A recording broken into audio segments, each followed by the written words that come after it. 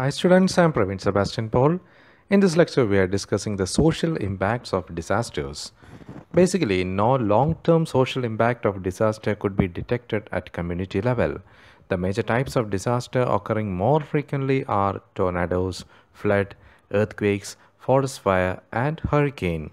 When we come to the psychosocial impacts, research reviews conducted over a period of 25 years have concluded that disaster can cause a wide range of negative psychological responses.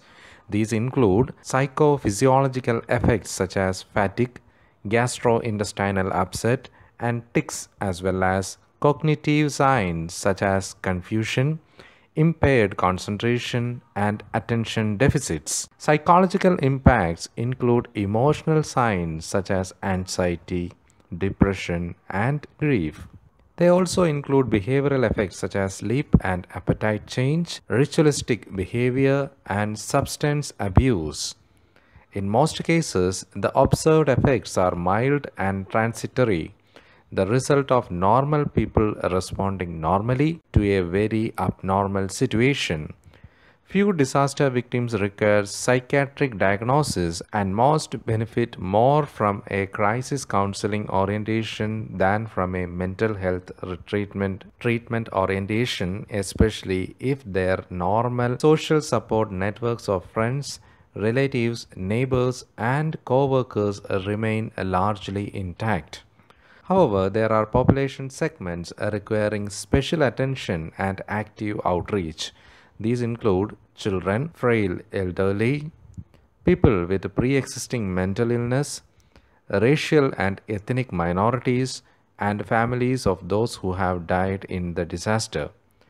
Emergency workers also need attention because they often work long hours without rest, have witnessed horrific sights, and are members of organization in which discussion of emotional issue may be regarded as a sign of weakness. The negative psychological impacts described above are emotional focused coping, generally disrupt the social functioning of only a very small portion of the victim population.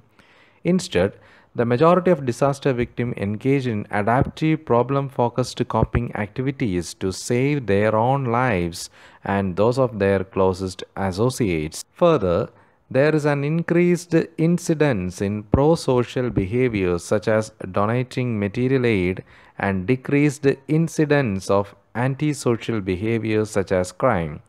In some cases, people even engage in altruistic behavior that risk their own lives to save the lives of others. There also are psychological impact with long-term adaptive consequences such as change in risk perception and increased hazard intrusiveness. In turn, these beliefs can affect risk area residents' adoption of household hazard adjustments that reduce their vulnerability to future disasters. However, these cognitive impacts of disaster experience do not appear to be large in aggregate, resulting in modest effect of household hazard adjustment. The impact of hazard or disaster can be calculated by using the demographic impacts.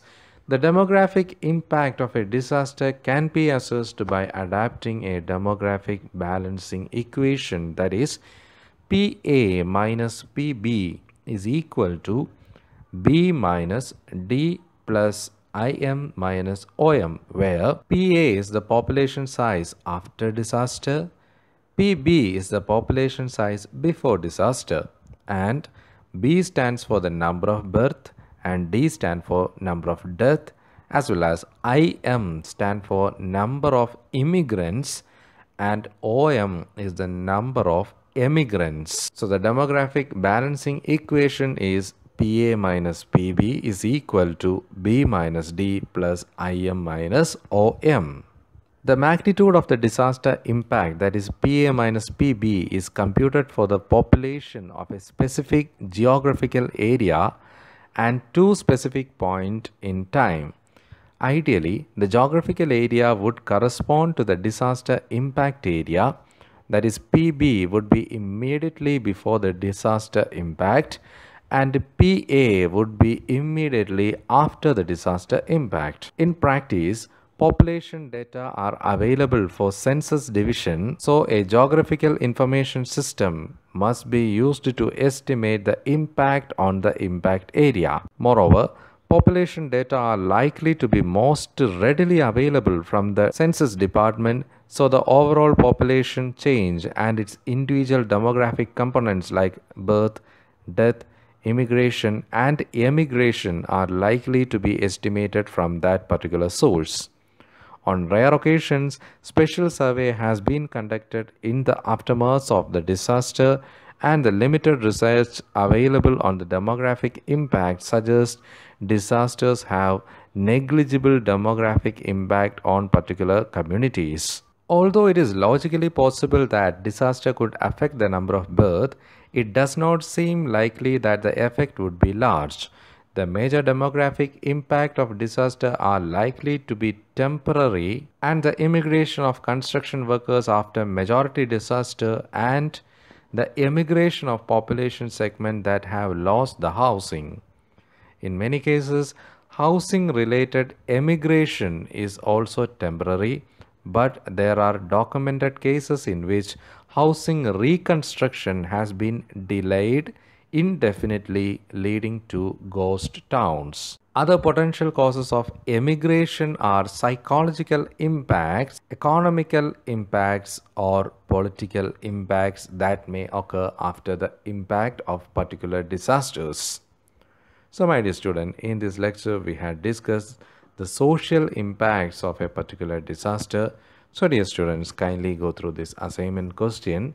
The question is, write in detail about the social impacts of disaster. So, my dear students, in the upcoming lecture, we will discuss the economical impact as well as the political impact of disasters. So, dear students, see you soon. Until then, goodbye. Thank you and all the best.